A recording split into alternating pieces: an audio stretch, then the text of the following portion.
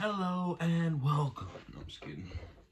I ain't gonna stay at the still former's intro like that. But it is me once again, Popz Garage. Welcome back. Here again for another day.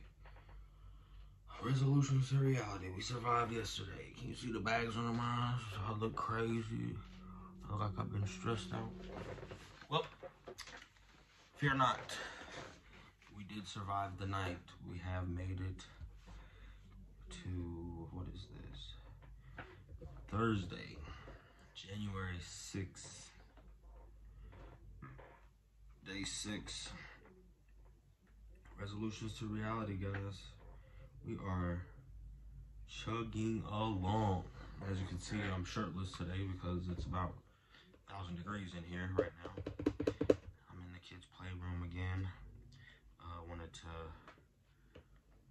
rectify the environment after yesterday. It feels like I put a bad omen in here, having our little spat yesterday morning. It is currently 6:45 a.m. so we're extra early today for this update, and kind of still getting into the groove of figuring out a good time frame to get these done. Don't really have a set time that I'm gonna keep these coming except once a day. As far as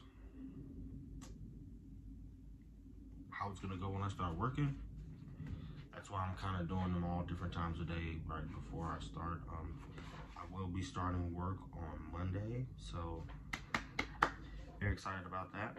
I did receive an email from the background check people from my job. They're called Sterling. And they were asking me about a job that I've already told the people at my job that I'm working for. They sent me a request for W-2s or pay stubs.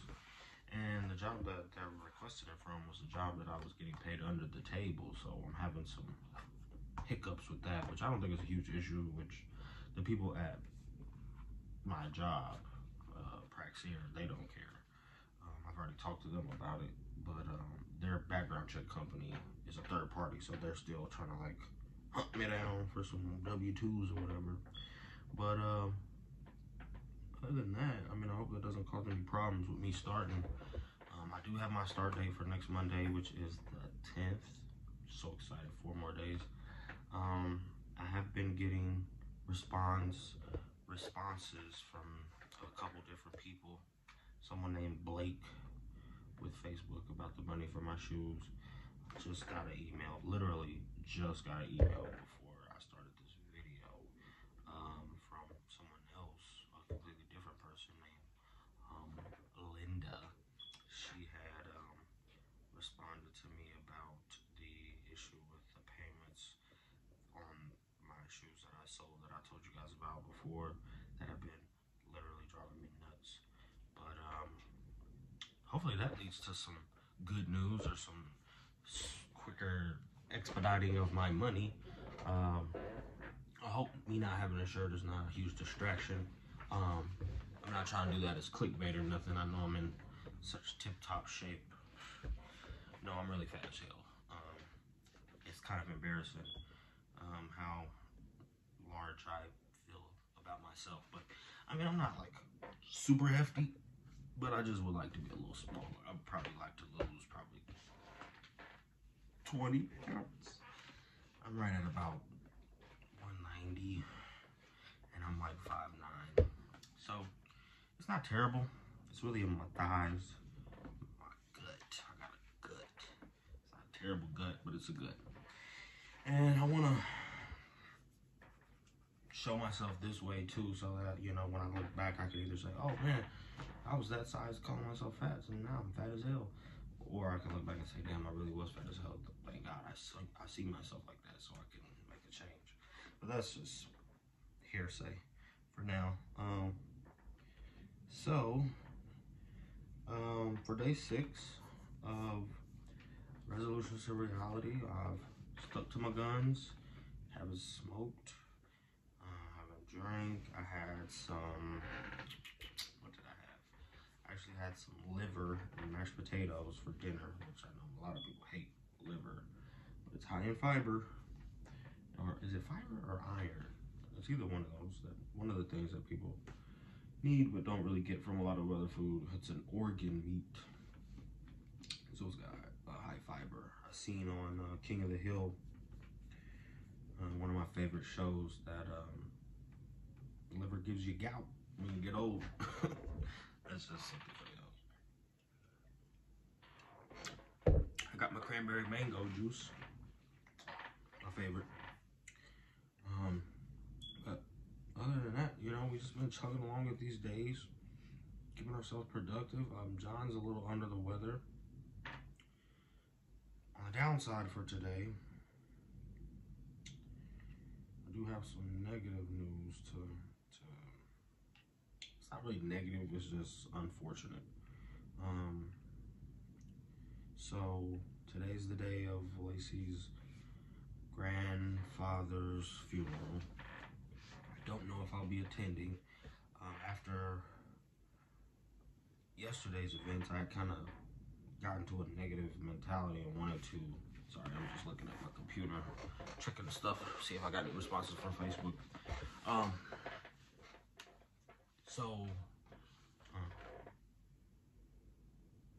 Yesterday I had kind of decided, after the events had played out, that I didn't want to join her, just out of spite. Not because, I mean, I already told her that I would, but I just said I didn't want to out of spite. You guys like my bonsai here? This is probably one of the only bonsais that I've, like, literally taken good care of. Hope it throws some good mojo out there, but he kind of just sits in here in the playroom with the kids, and gets a little bit of light, but he's been chugging along too, you know, he's in good shape. Probably gonna do some more bonsai videos. I really love bonsais. I suck at taking care of junipers, which I love junipers, how they look, and they grow really fast, but I just can't keep them alive for nothing. And for an update on the juniper that, I'm actually gonna try to turn this fan on, but I don't want it to get too loud. The juniper that I did in my first bonsai video, he did not make it. And anybody watching that video, if you're using those methods to try to save your bonsai or rejuvenate it, don't. It's gonna die. Probably want to watch someone else's video. I'm not gonna take that video down because, you know, it's my first video I ever made. But don't take that advice. Hope if you watch that video, you make it to this video to see not to do those things. Other than that, what was I talking about before that? I'm not sure. Can't really remember, but we'll just keep chugging along. Yeah, it's toasty in here. Toasty in here. So we got the funeral today. Got mad at me early yesterday because of the key to the car. We don't keep the key to the car on a key ring or a keychain. The piece that actually, it's a plastic key. So the piece that actually would, the part where you would actually put the key on a keychain or a key ring is broken. So you can't put it on a key ring. So there's just one key to our car that we share. And I actually left it in the trunk because we had went to the grocery store last night, well, the night prior, and I left the key in the trunk overnight, so anybody could have took my car, our car, but she was all up in arms because she couldn't find the key. I was like, I don't have the key, I don't know where the key was, and I didn't want to stop my video too early and go do that. So once I stopped it, I was like, did you find it? She was like, no, I'm already late for work. And I was like, I looked at my pants, I looked at my shirt, and if it's not in those places, then I was like, where did we go last night? And then I remembered, oh, duh, it's in the trunk of the car. And I went outside and looked, and that's exactly where it was. So I'll take the blame for that. I mean, I didn't do that intentionally. I wasn't trying to make her late or upset her before she went to work. And she did text me a few times while I was making my video, but it's like, I just need 30 minutes out of 24 hours to myself to like breathe and do this and some type of release to be to myself, because it's like in my current circumstances, I don't have very much personal space and time. Not that I'm like yearning for it deeply. I mean, I kind of am, but I'm not like at my wit's end. But I just don't want to be like, one, I don't want to be editing these videos because I want them to be natural. I want them to feel like, you know, I just push play and do my thing and stop. So I don't like interruptions. The kids I don't mind because, you know, they can come and sit with me until I finish. They're not very in depth with what I'm talking about. They're kind of just, you know, wanting to see me. Adults though, and other things that come in between, I kind of just want to be like, hey, it can wait, because, you know, regardless of what's going on or what's happening, unless something's on fire or someone's seriously injured, I think I deserve 30 minutes to myself to sit and talk to a phone about, you know, how things are going for myself. It's like self-therapy, self-love, like I was talking about before. Which is huge, which is definitely necessary in your life, in all of our lives. And I hope that in doing this, I can bring someone else to the realization of what self-love can do for them. I watched another YouTube channel. Shout out to the channel I just watched this morning, and it was Think Media. Sean Cannell, I'm not sure how he says it, but he has a 5 tips on growing your YouTube subscription base. And great tips, I mean, great videos, super helpful, super insightful, super motivational. It's got me revved up to want to keep going down this path. But one thing that was super interesting about the 5 things that he had said was the fact that I've already started doing all 5 of those things before I even watched it. And it wasn't because I had seen that video prior or had ever watched anything about growing my YouTube channel. It was just the fact that I had instinctually been doing those things myself. And as I had mentioned before, it's really not about the growth at this stage for me. It's really about the consistency. It's really about the establishing of a consistent habit that's going to maybe or maybe not lead in a more productive regimen for my lifestyle. I feel like my lifestyle has been super scattered, super spread, super thin. So I'm trying to improve that, and that's been one of my resolutions, is to put more energy into organizing my circumstances, organizing my attention, organizing my habits that I'm growing with discipline, and trying to become better with those as I go. Something else that I noticed that was kind of funny, not about the YouTube, this is me going in a totally different direction, but I noticed that after I had had that little altercation with her, that my videos from the day prior were, they had, I don't get a lot of views. I'm just gonna be real. I don't get views like that. Like, if it's not me watching them myself or my kids, I don't get a lot of views. So I seen that I had some, like, 2 new views on a few videos, and I was telling myself in my head, I was like, I bet she's at work watching my YouTube channel to see if I posted the video of us getting into it a little bit on YouTube, the way, like, the exact way it actually happened, or if I edited it out. Because people always want to see themselves in something, and I've been doing this for days now, and I haven't really promoted it like that. Like, I haven't shared any of these videos on Facebook, mainly because I want this to be something that the people who are subscribed to me find easily, rather than putting it out there like, hey, look at me sitting talking to a camera for 30 minutes about myself.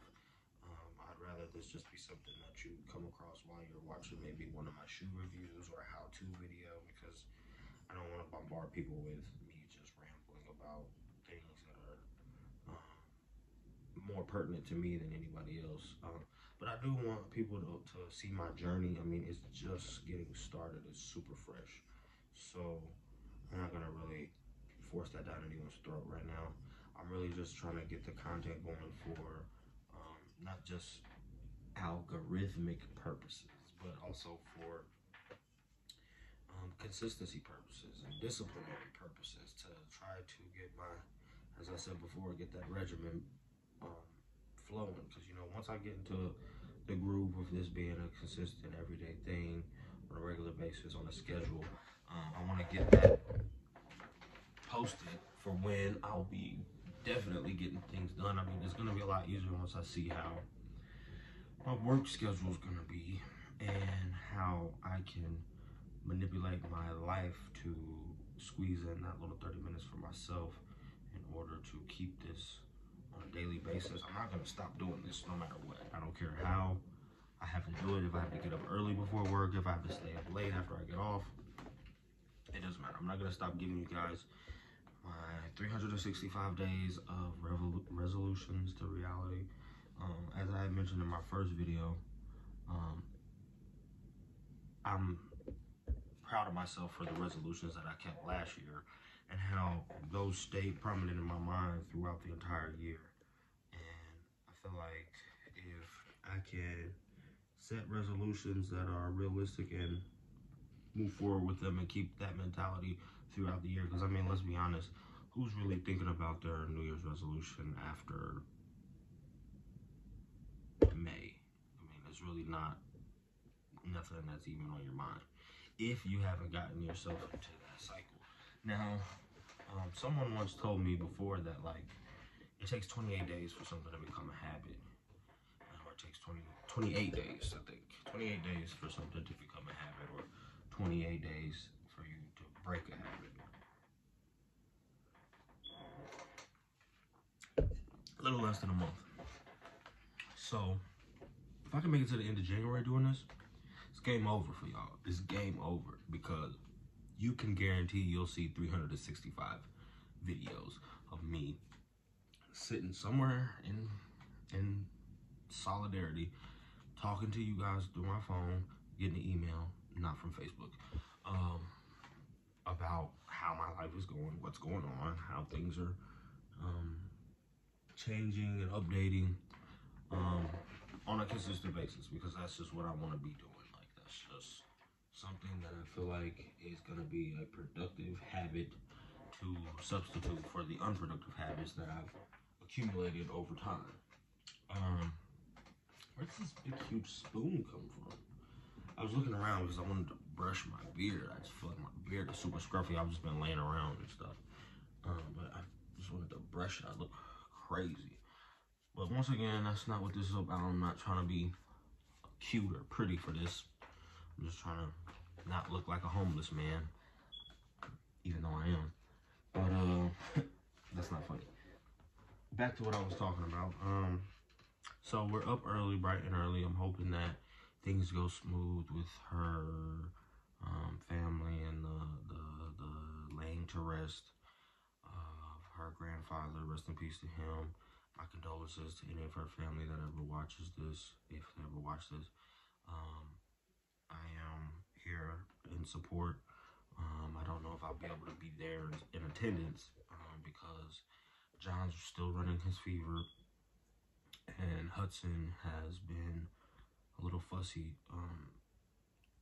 this morning. So we'll see how that goes. She said she might take one and I'll keep the other. Either way, it doesn't matter. I'm just going to try to make today as smooth as possible for her. Take as much load off her shoulders as I can. She had mentioned that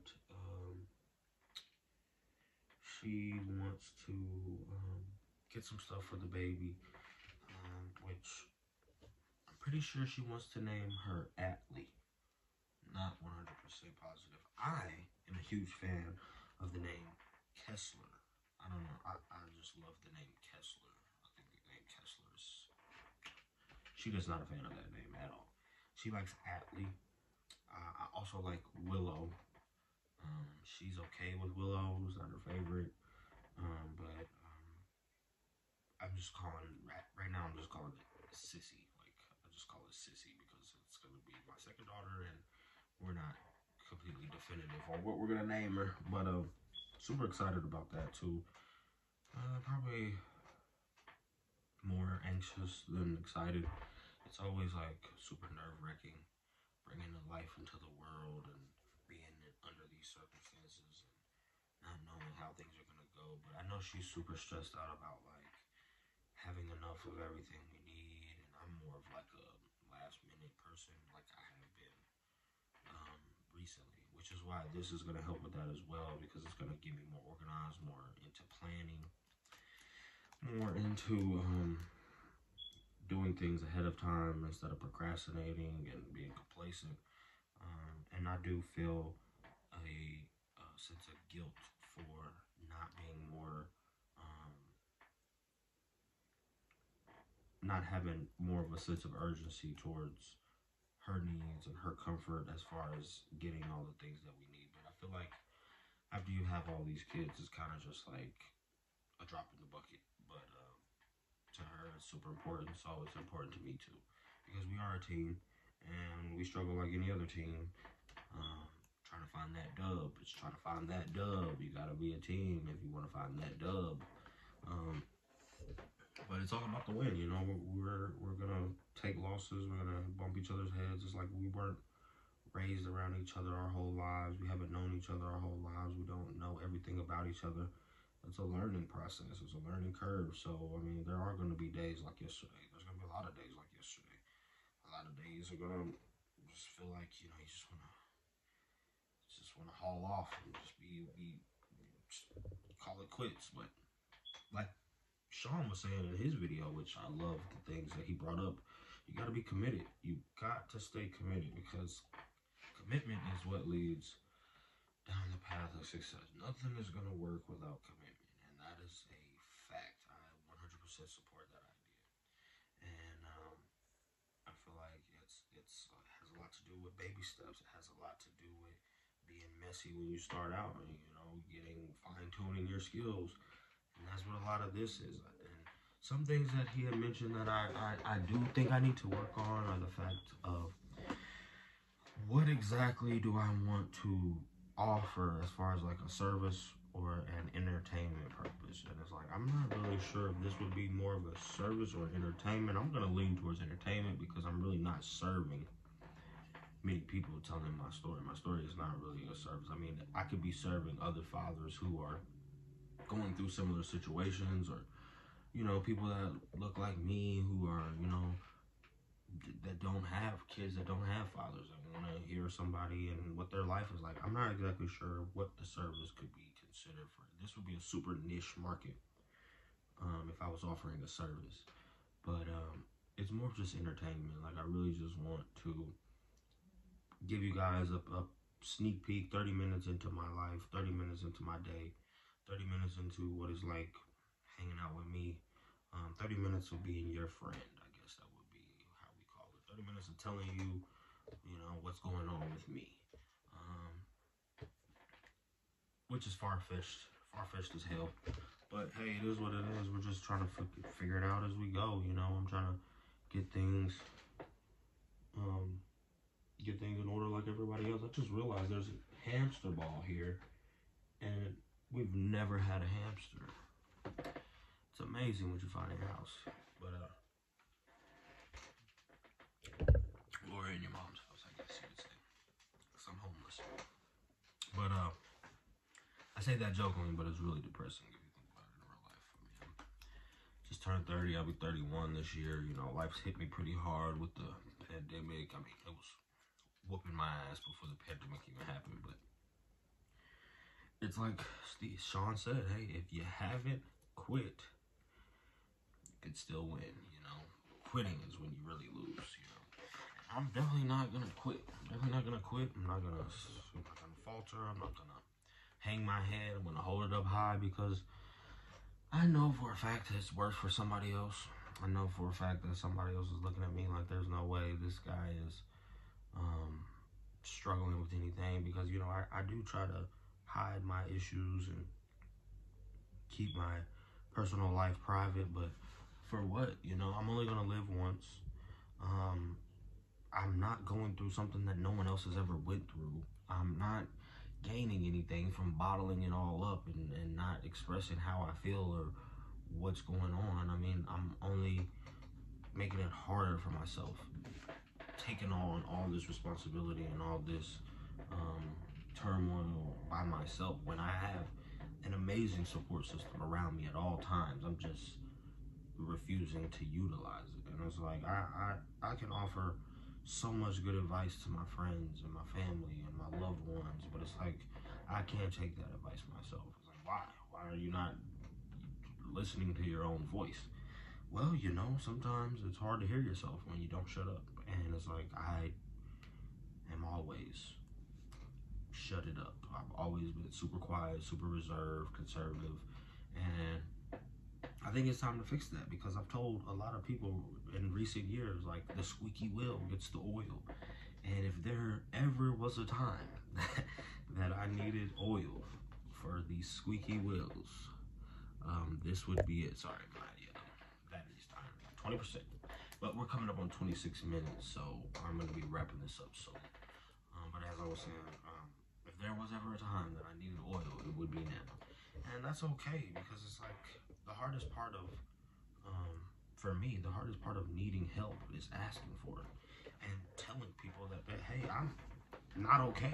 And I talk about sometimes, you know, being like suicidal in my head about, you know, just dealing with so much. And it's like, that's really not me. That's really not me at all. Like, I don't want to leave my children. I don't want to give up on all that I've learned and understood. Like, that is not the goal for me. And it's like, it's not that I feel so defeated. It's just that I don't feel like anyone else understands. And I feel like if I can get my message out to someone else, then maybe someone else out there will respond back and say, hey, I feel you, man. Like, it's rough, but just keep going. And I get that a lot. I get a lot of that support from watching other people say that in their videos. And I'm sitting here thinking, like, I don't see a lot of people that look like me making those videos. I mean, there are some here and there, and I haven't really said, hey, black motivational speakers, light skin with dreads. You know, I'm not searching that in YouTube. I'm not trying to get that specific. But, you know, as long as I put it out there, eventually it'll find the right person who needs to hear it. And I just have to trust in the universe and the methodology of how the universe is set up, that we're all connected, we're all one, and that we all need each other. So if I continue to put out my voice and squeak my wheel, I'll get the oil. And that's really all I ask. I'm not asking for this to catapult me into stardom or make me some huge influencer. That doesn't even matter to me.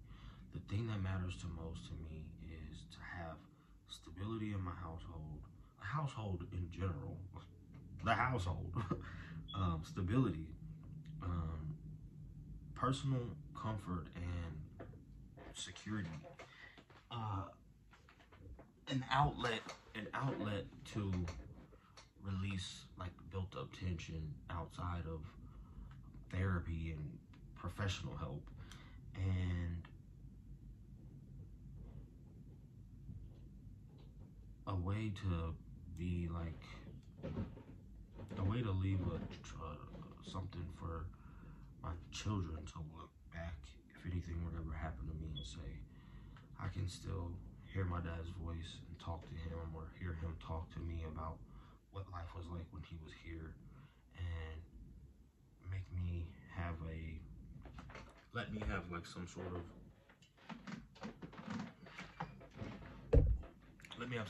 like connection to them when I'm not around, or if I'm ever taken away from them in any way. And this gives me all of that. You know, I don't ask for riches beyond means or everything that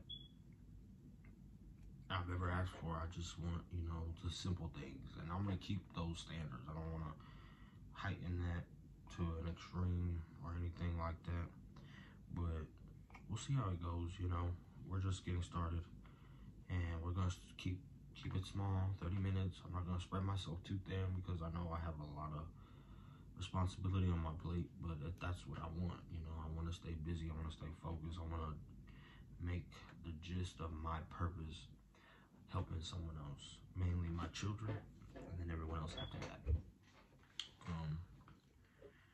I know some things are more difficult than others to accomplish, but I don't feel like I'm incapable of making the things that I'm trying to get from this reality.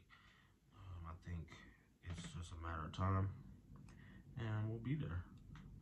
But I think someone's standing outside the door. I can hear somebody standing outside the door. But I think someone's in the bathroom. But no biggie. I'm just distracted. Sorry. Can't remember where I was going with that now, because you know that's always some kind of distraction. I don't care how it goes, how hard I try. It's always a distraction right towards the end of my videos. But maybe that's my timer. Maybe that's the universe saying, "Hey, man, we've heard enough. We've heard enough of your sap story. Get on up and get back to work. You know, your break is over. You know what I mean? The lunch bell has rang." But that's no big deal, because we are at 31 minutes. But I did look back at some of the old videos. I didn't watch them, but I looked at the time on them, and a couple of them were like 38, 34, something like that. So I'm not really trying to keep it at an exact 30, but it can be a little more, a little less here and there, depending on what's going on. I mean, I know there will be days when it'll be more, days when it's less. Well, it's not gonna be less. I'm not gonna do it less ever. But we did what we had to do, and that's all that matters. You know, we made it to work again another day, and that's important to me. That's the most important part of showing up. You know, that's really where it all starts, when you show up. But I feel like there was something else that I was trying to say about what I was trying to get out of this. I just can't exactly remember what the last one was that I had said, to try to remember what the one I was going to tell you was.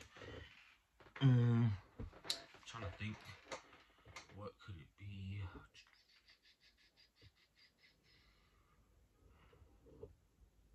Oh, so the other thing that I wanted to get out of this was to be able to offer someone else, someone that maybe I've never met or that I don't know, an opportunity to see that, you know, maybe they're not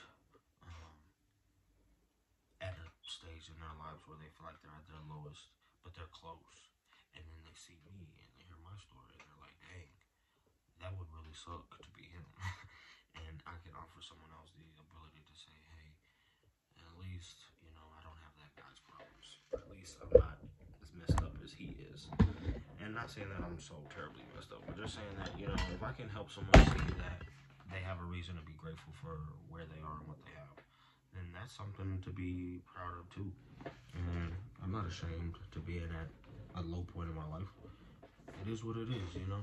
We just have to accept it, address it, and make adjustments to our lives. You know, if I was to say, hey, I'm at my lowest point, man, I don't know what I'm gonna do, and then change nothing about what I'm doing, then it's like, that's the definition of insanity. I've never said in any of my videos or ever to myself that I felt like I was insane. So, with that being said, I'm gonna wrap it up around here, because I know I've talked your guys' ear off. I got my Shaft movie playing.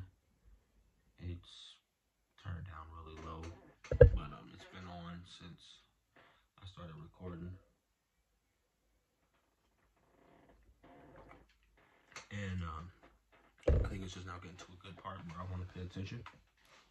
But I've seen this already, so I'm just gonna go ahead and let you guys know, hey, everything is okay over here. Everybody's good.